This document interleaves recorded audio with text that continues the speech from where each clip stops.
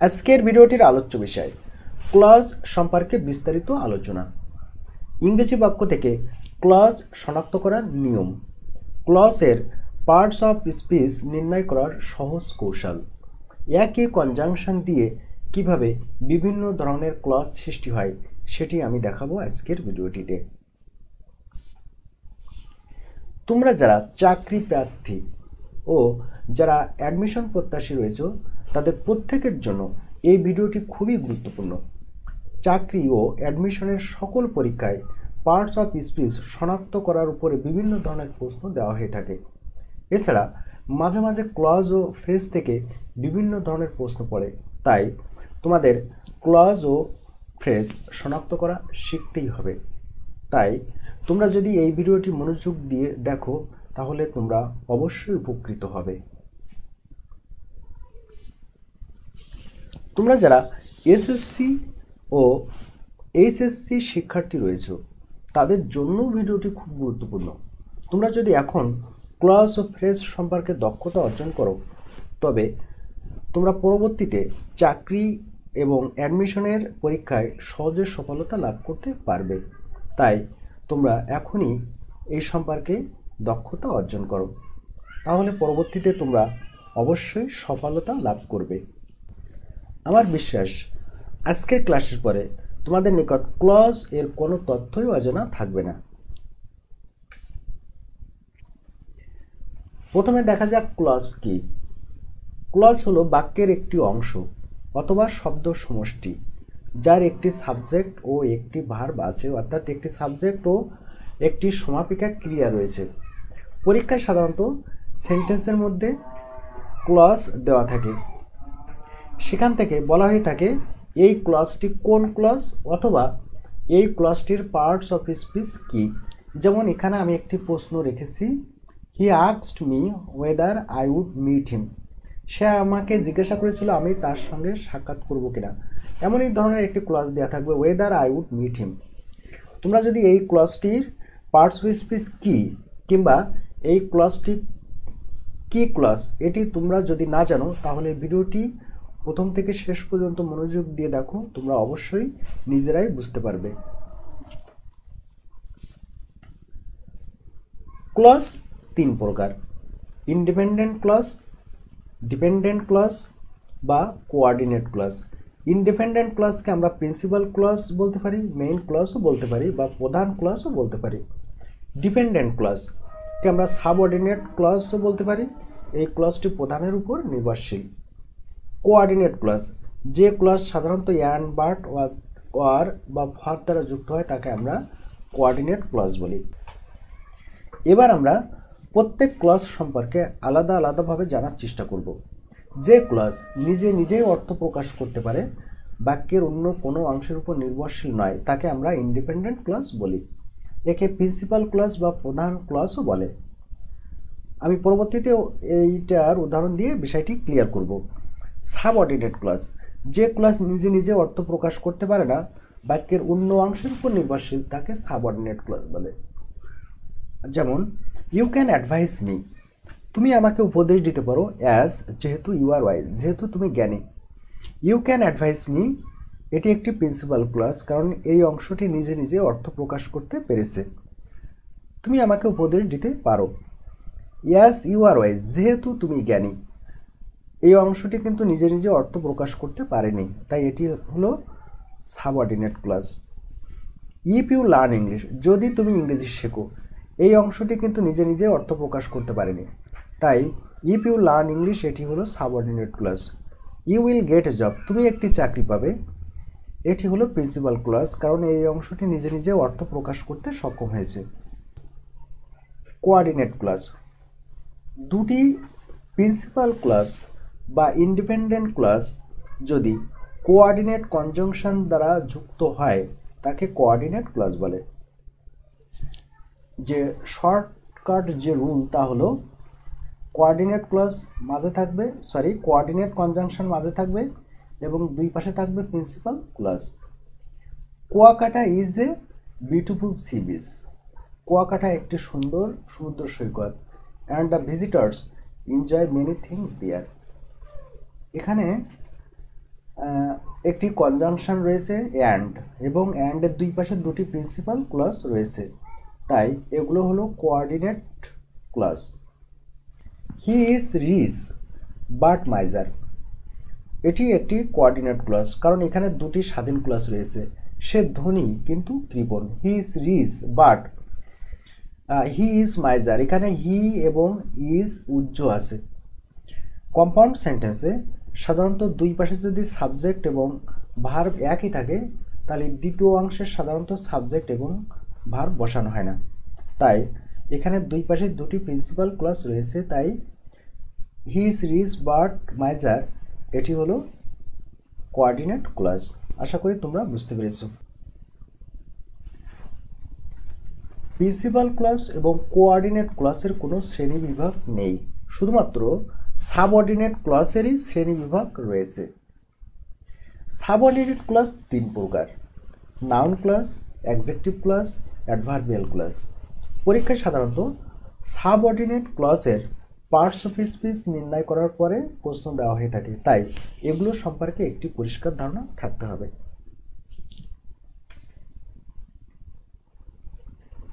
Noun clause. নাউনের অবস্থানে যে ক্লজ বসে তাকে আমরা নাউন ক্লজ বলি। এখন দেখা যাক নাউনের অবস্থানে কোন ক্লজগুলি বসে। নাউন ক্লজ যখন সাবজেক্ট, অর্থাৎ ক্লজ যখন সাবজেক্ট হিসেবে বসে তখন সেটি নাউন ক্লজ। হোয়াট ইউ সে, যা তুমি বলো, ইজ নট রাইট, এটি ঠিক নয়। এখানে নিয়ম হলো ক্লজ প্লাস ভার্ব, ক্লজের পরেই যদি ভার্ব থাকে তাহলে এটি নাউন ক্লজ হবে। এখানে আমরা দেখতে পাচ্ছি হোয়াট ইউ সে এটি একটি ক্লজ এবং ক্লজের পরেই ভার্ব রয়েছে, তাই নিশ্চিত হোয়াট ইউ সে এটি একটি নাউন ক্লজ। নাউন ক্লজ যখন অবজেক্ট, যদি কোনো ক্লজ অবজেক্টের পজিশনে বসে তাহলেও সেটি হবে নাউন ক্লজ। অথবা ভার্বের কাছে কি বা কাকে দিয়ে প্রশ্ন করলে আমরা যদি কোনো ক্লজ পাই সেটি হবে নাউন ক্লজ, কারণ ভার্বের কাছে কি বা কাকে দিয়ে প্রশ্ন করলে আমরা অবজেক্ট পাই, আর অবজেক্টের পজিশনে যদি কোনো ক্লজ বসে তাহলে সেটি হবে noun clause. I know what you want, আমি জানি কি তুমি চাও। আমি জানি, আমরা এখানে যদি ভার্বের কাছে প্রশ্ন করি আমি জানি কি জানি, তাহলে এই ক্লজটি আসবে। আমি জানি কি তুমি চাও, তাই হোয়াট ইউ ওয়ান্ট এটি অবজেক্টের স্থানে বসেছে, তাই এটি নিশ্চিত এটি নাউন ক্লজ। শর্টকাট যে রুল, ট্রানজিটিভ ভার্বের পরে যদি কোনো ক্লজ বসে তাহলেও সেটি হবে নাউন ক্লজ। আমি পূর্বেই একটি প্রশ্ন রেখেছিলাম, he asked me weather I would meet him. করি, সে আমাকে জিজ্ঞাসা করেছিল, সে আমাকে কি জিজ্ঞাসা করেছিল। তাহলে ভার্বের কাছে কি দিয়ে প্রশ্ন করলে আমরা এই ক্লজটি পাচ্ছি, সে আমাকে জিজ্ঞাসা করেছিল আমি তার সঙ্গে সাক্ষাৎ করব কিনা। তাহলে ভার্বের কাছে কি দিয়ে প্রশ্ন করলে আমরা এই ক্লজটি পাচ্ছি, তাই এই ক্লজটি অবজেক্ট হিসেবে বসেছে। তাই এই ক্লজটি যেহেতু অবজেক্ট হিসেবে বসেছে তাই এই ক্লজটি হবে নাউন ক্লজ। আশা করি তোমরা বুঝতে পেরেছো।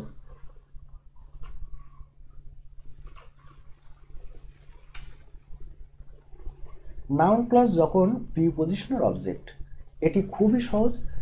প্রিপজিশনের পরে যদি কোনো ক্লজ বসে তাহলে সেটি নিশ্চিত সেটি noun clause. We are sure of who he is, এখানে হু হি ইজ এটি বসেছে প্রিপজিশনের পরে, তাই হু হি ইজ এটি হলো নাউন ক্লজ। নাউন ক্লজ যখন কমপ্লিমেন্ট, যদি অ্যাম, ইজ, আর, ওয়াজ, ওয়্যার এর পরে যদি কোনো ক্লজ বসে তাহলে সেটি হবে noun clause. The matter is how we understand, এখানে হাউ উই আন্ডারস্ট্যান্ড এটি বসেছে বি ভার্বের পরে বা ইজ এর পরে, তাই নিশ্চিত এটি noun clause. The question is how we solve, এটিও একটি নাউন ক্লজ, কারণ এটি বি ভার্বের পরে বসেছে। সাবজেক্টের অ্যাপোজিশন হিসেবে যে ক্লজ থাকে, যদি সাবজেক্টের পরে কোনো ক্লজ থাকে এবং তার দুই পাশেই যদি কমা থাকে, অর্থাৎ ক্লজের দুই পাশেই যদি কমা থাকে, তাহলে সেটি অ্যাপোজিটিভ হিসেবেই আছে। তাই অ্যাপোজিটিভ হিসেবে যদি কোনো ক্লজ থাকে তাহলে অবশ্যই সেটি হবে noun clause. The fact that everybody knows is clear now. এখানে দ্যাট এভরিবডি নোজ এটি হলো নাউন ক্লজ। আশা করি তোমরা বুঝতে পেরেছ। Adjective clause. ক্লজের পূর্বে নির্দেশক নাউন থাকলে সেটি হবে অ্যাডজেক্টিভ ক্লজ। এটি মাথায় রাখতে হবে। Subject plus verb plus noun plus clause. যদি নাউনের পরে যদি কোনো ক্লজ থাকে এবং সেই ক্লজ যদি পূর্বের নাউনকেই মডিফাই করে বা নির্দেশ করে তাহলে সেটি হবে adjective clause. This is the book which I lost. এখানে হুইচ আই লস্ট এই ক্লজটি রয়েছে নাউনের পরে, দি বুক, এবং হুইচ আই লস্ট যা আমি হারিয়েছিলাম এটি দি বুককেই নির্দেশ করছে, অর্থাৎ নাউনকেই মডিফাই করছে। তাই হুইচ আই লস্ট এটি হলো adjective clause. Subject plus clause plus verb.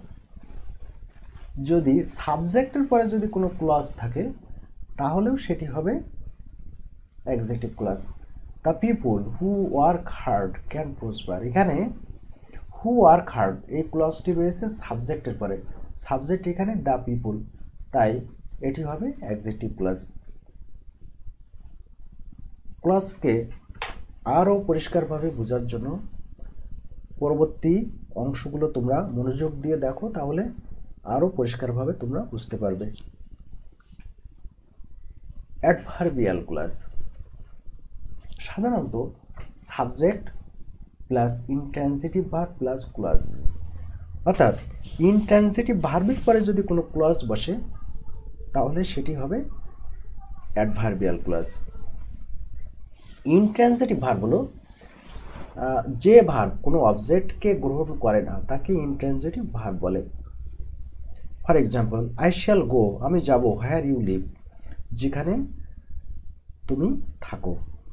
Adverbial ক্লজকে আরও পরিষ্কারভাবে বোঝার জন্য ভিডিওটির পরবর্তী অংশ দেখো, তাহলে তোমরা এগুলো আরও পরিষ্কারভাবে বুঝতে পারবে। বেশ কিছু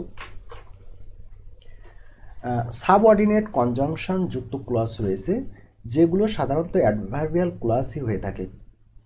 এই কনজাংশনগুলো নিম্নে দেওয়া হলো: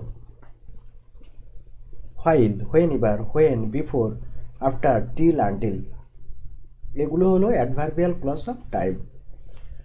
wherever, where, adverbial clause of place. Since, as, so that, because, since, as, so, that, because, in order that, adverbial clause of reason. However, how, as if, as though, adverbial clause of manner. Lest, so that, in order that, that, adverbial clause of purpose. Provided, providing that, in case, if, unless, এগুলো হলো adverbial clause of condition. এখানে তিনটি conjunction রয়েছে: when, where, how। এই তিনটি conjunction একই সাথে noun clause হতে পারে, অ্যাডজেক্টিভ ক্লজ হতে পারে এবং অ্যাডভার্বিয়াল ক্লজও হতে পারে। যদিও এইগুলো অধিকাংশ ক্ষেত্রে অ্যাডভার্বিয়াল ক্লজ হয়, তবে মাঝে মাঝে এরা নাউন ক্লজ এবং অ্যাডজেক্টিভ ক্লজ হতে পারে। আর তোমরা যদি এইগুলো জানতে চাও তাহলে ভিডিওটি শেষ পর্যন্ত দেখো, তোমরা এগুলো জানতে পারবে। অ্যাডভার্বিয়াল ক্লজ হওয়ার শর্ত: ভার্বের কাছে কখন, কোথায়, কিভাবে, কেন, কি পরিমাণ, কেমন দিয়ে প্রশ্ন করলে যে ক্লজ পাওয়া যাবে সেটি হবে অ্যাডভার্বিয়াল ক্লজ। হি কেম, সে এসেছিল। হোয়েন আই ওয়ান্ট, সে এসেছিল যখন আমি চাই। এখানে সে এসেছিল কখন, যখন আমি চাই। এখানে ভার্বের কাছে কখন দিয়ে প্রশ্ন করে ক্লজটি এসেছে, তাই এটি হবে adverbial clause. I will go, আমি যাব। হোয়ার ইউ স্টে, যেখানে তুমি থাকো। আমি যাব, কোথায় যাব, যেখানে তুমি থাকো। ভার্বের কাছে কোথায় দিয়ে প্রশ্ন করে ক্লজটি এসেছে, তাই এটি হলো adverbial clause. He learns English, সে ইংরেজি শেখে সো দ্যাট যাতে he can get a good job, so that he can get a good job, সে ইংরেজি শেখে, কেন শেখে, এখানে কেন দিয়ে প্রশ্ন করে এসেছে, তাই এটি হলো অ্যাডভার্বিয়াল ক্লজ। তাই অ্যাডভার্বিয়াল ক্লজকে নির্ণয় করার জন্য মনে রাখতে হবে ভার্বের কাছে কখন, কোথায়, কিভাবে, কেন, কী পরিমাণ, কেমন দিয়ে প্রশ্ন করতে হবে। হোয়েন, হোয়ার, হাউ এই তিনটি কনজাংশনযুক্ত ক্লজ কখনো নাউন ক্লজ, কখনো অ্যাডজেক্টিভ ক্লজ এবং কখনো অ্যাডভার্বিয়াল ক্লজও হতে পারে। তোমরা যদি এই সম্পর্কে না জানো তাহলে ভিডিওটি মনোযোগ দিয়ে দেখো, তোমরা এখনই বুঝতে পারবে। ভার্বের কাছে কখন, কোথায়, কিভাবে, কেন, কি পরিমাণ, কেমন দিয়ে প্রশ্ন করলে আমরা পাবো অ্যাডভার্বিয়াল ক্লজ। নাউন ক্লজ হওয়ার শর্ত, সাবজেক্ট যদি ক্লজ যদি সাবজেক্ট হিসেবে থাকে তাহলে নাউন ক্লজ, অবজেক্ট হিসেবে থাকলে নাউন ক্লজ, প্রিপজিশনের সহগ অর্থাৎ প্রিপজিশনের পরে ক্লজ থাকলে নাউন ক্লজ, সাবজেক্টের অ্যাপোজিশন, সাবজেক্টের পরে অ্যাপোজিশন হিসেবে থাকলে নাউন ক্লজ, কমপ্লিমেন্ট হিসেবে থাকলেও নাউন ক্লজ। অ্যাডজেক্টিভ ক্লজ হওয়ার শর্ত, নাউনের পরে যদি কোনো ক্লজ থাকে এবং সেই ক্লজটি যদি নাউনকে নির্দেশ করে তাহলে অ্যাডজেক্টিভ ক্লজ। এবার আমরা প্র্যাকটিক্যালি 9টি সেন্টেন্সকে দেখব এই ক্লজকে খুব পরিষ্কারভাবে বোঝার জন্য। উই নো, আমরা জানি, হোয়ার হি গোজ, কোথায় সে যায়। আমরা জানি, আমরা কি জানি, ভার্বের কাছে কি দিয়ে প্রশ্ন করলে আমরা পাচ্ছি কোথায় সে যায়। আমরা পূর্বেই আমরা জেনেছি যে ভার্বের কাছে কি দিয়ে প্রশ্ন করলে আমরা সাধারণত অবজেক্ট পাই, আর অবজেক্টের পজিশনে যে ক্লজটি বসে সেটি হয় নাউন ক্লজ। তাই হোয়ার হি গোজ এটি হলো নাউন ক্লজ। আশা করি তোমরা বুঝতে পেরেছ। উই নো দ্য প্লেস, আমরা সেই স্থান সম্পর্কে জানি, হোয়ার হি গোজ যেখানে সে যায়। এখানে হোয়ার হি গোজ এই ক্লজটি রয়েছে একটি নাউনের পরে। এখানে দেখা যাচ্ছে যে নাউনের পরে যদি কোনো ক্লজ থাকে এবং সেই ক্লজ যদি নাউনকে মডিফাই করে তাহলে সেটি হবে adjective clause. We know the place, আমরা সেই স্থান সম্পর্কে জানি যেখানে সে যায়, যেখানে সে যায় এটি দ্য প্লেসকেই মডিফাই করেছে, তাই এটি হলো অ্যাডজেক্টিভ ক্লজ। উই ওয়েন্ট, হোয়ার হি গোজ, আমরা গিয়েছিলাম যেখানে সে যায়, আমরা গিয়েছিলাম, কোথায় গিয়েছিলাম, যেখানে সে যায়। তাহলে ভার্বের কাছে কোথায় দিয়ে প্রশ্ন করে আমরা এই ক্লজটি পেয়েছি, তাই এটি হলো অ্যাডভার্বিয়াল ক্লজ। কারণ ভার্বের কাছে কোথায় দিয়ে প্রশ্ন করলে যে ক্লজটি পাওয়া যাবে সেটি হলো অ্যাডভার্বিয়াল ক্লজ। আশা করি তোমরা বুঝতে পেরেছ। উই আস্কড, আমরা জিজ্ঞাসা করেছিলাম, হোয়েন হি ওয়েন্ট দেয়ার, আমরা জিজ্ঞাসা করেছিলাম কখন সে সেখানে গিয়েছিল। আমরা জিজ্ঞাসা করেছিলাম, কি জিজ্ঞাসা করেছিলাম, আমরা ভার্বের কাছে কি দিয়ে প্রশ্ন করে এই ক্লজটিকে পেয়েছি। কখন সে, আমরা জিজ্ঞাসা করেছিলাম, কি জিজ্ঞাসা করেছিলাম, কখন সে সেখানে গিয়েছিল। যেহেতু ভার্বের কাছে আমরা কি দিয়ে প্রশ্ন করে এই ক্লজটি পেয়েছি তাই এটি অবজেক্ট হিসেবে বসেছে। যেহেতু এই ক্লজটি অবজেক্ট হিসেবে বসেছে তাই এটি হলো noun clause. We asked the time, আমরা সময় জিজ্ঞাসা করেছিলাম, when he went there. When he went there এই ক্লজটি বসেছে একটি নাউনের পরে এবং এই পূর্বের নাউনকে মডিফাই করেছে, তাই এটি হলো অ্যাডজেক্টিভ ক্লজ। উই কেম, আমরা এসেছিলাম, when he went there. We came, আমরা এসেছিলাম, আমরা কখন এসেছিলাম, যখন সে সেখানে গিয়েছিল। এখানে ভার্বের কাছে আমরা কখন দিয়ে প্রশ্ন করে এই ক্লজটি পেয়েছি, তাই হোয়েন হি ওয়েন্ট দেয়ার এটি হবে adverbial clause. We investigate how the thief stole the money, এখানে how the thief stole the money এটি বসেছে অবজেক্ট হিসেবে, কারণ উই ইনভেস্টিগেট আমরা তদন্ত করি, আমরা কি তদন্ত করি? কিভাবে চোর টাকা চুরি করেছিল। এখানে যেহেতু এটি ভাবের কাছে কি দিয়ে প্রশ্ন করে এই ক্লজটি এসেছে, তাই এটি অবজেক্ট হিসেবে বসেছে। আর যেহেতু এটি অবজেক্ট হিসেবে বসেছে, তাই এটি হবে noun clause. We investigate the way how the thief stole the money. এখানে how the thief stole the money এটি বসেছে একটি নাউনের পরে এবং পূর্বের নাউনকেই মডিফাই করেছে দি ওয়ে, তাই এটি হলো adjective clause. We investigate how he instructed to do. এখানে আমরা এই ক্লজটিকে ভার্বের কাছে কিভাবে দিয়ে প্রশ্ন করে পেয়েছি, তাই এটি হলো অ্যাডভার্বিয়াল ক্লজ। তাহলে ক্লজকে চিহ্নিত করার প্রধান যে নিয়ম তা হলো ভার্বের কাছে কখন, কোথায়, কিভাবে, কেন, কি পরিমাণ বা কেমন দিয়ে প্রশ্ন করলে আমরা পাবো অ্যাডভার্বিয়াল ক্লজ। ক্লজ যদি সাবজেক্ট, অবজেক্ট, প্রিপোজিশনের সহগ, সাবজেক্টের অ্যাপোজিশন বা কমপ্লিমেন্ট হিসেবে থাকে তাহলে সেটি হবে নাউন ক্লজ, এবং নাউনের পরে যদি কোনো ক্লজ থাকে সেটি হবে অ্যাডজেক্টিভ ক্লজ। আশা করি তোমরা বুঝতে পেরেছো। এখন পরীক্ষায় যদি যে কোনো ক্লজকে চিহ্নিত করতে বলা হয়, আমি আশা রাখবো যে তোমরা অবশ্যই পারবে। এই 9টি ক্লজকে শনাক্ত করে তোমরা কমেন্ট বক্সে পাঠাতে পারো। যদি তোমাদের এই ক্লজগুলোকে শনাক্ত করা সঠিক হয় তাহলে আমি ইয়েস লিখে জানাবো। আর তোমরা যদি এই ক্লজগুলিকে চিহ্নিত করতে পারো এবং এর পার্টস বাই স্পিচ নির্ণয় করতে পারো তাহলে তোমরা ধরে নাও যে তোমরা ক্লজ শনাক্ত করা শিখেই ফেলেছো। তোমরা পরবর্তী ধাপের পরীক্ষাগুলোতে অবশ্যই সফলতা পাবে। এই ভিডিওটি যদি তোমাদের বিশেষ কোনো উপকারে আসবে বলে তোমরা মনে করো তবে তোমরা চ্যানেলটিকে সাবস্ক্রাইব করে রাখতে পারো, যাতে তোমরা সহজে অন্য কোনো টপিকের উপর এমন ধরনের ভিডিও পেতে পারো।